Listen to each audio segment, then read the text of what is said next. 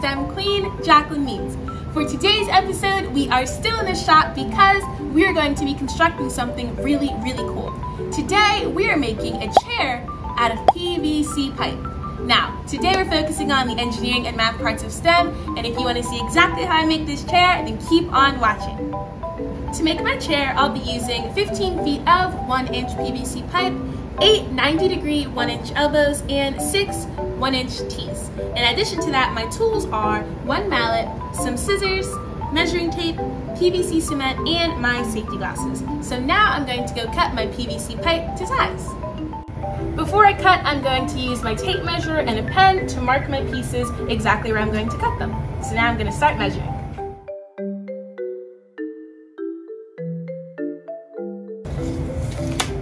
Time to cut!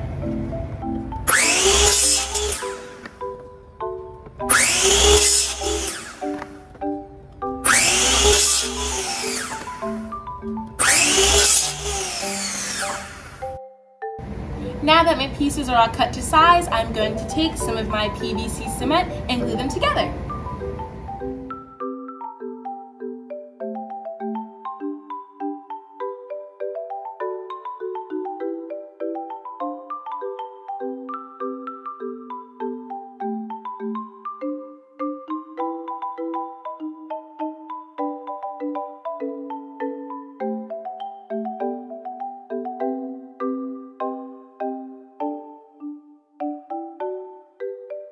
Now that both halves of my chair have been glued and assembled, I'm going to take my needle and thread and my cloth and quickly sew it, and I'll be right back to put it on my chair.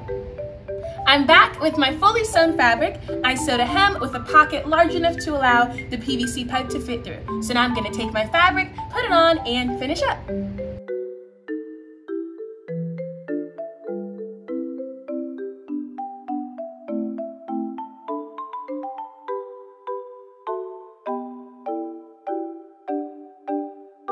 Now that the chair is all done, the fabric has been sewn, the pieces have been cut and glued together, I'm ready to show you guys exactly how our chair came out. But to do this, I'm going to use a little help from my special friend, Sky almost 7. As you can see, the chair came out so well. It looks really, really awesome. Sky fits in it perfectly, and yeah, it just looks really, really cool.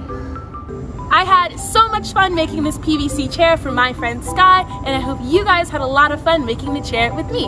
And I'll see you in next week's episode of Fun STEM with the STEM Queen, Jacqueline Means. Bye!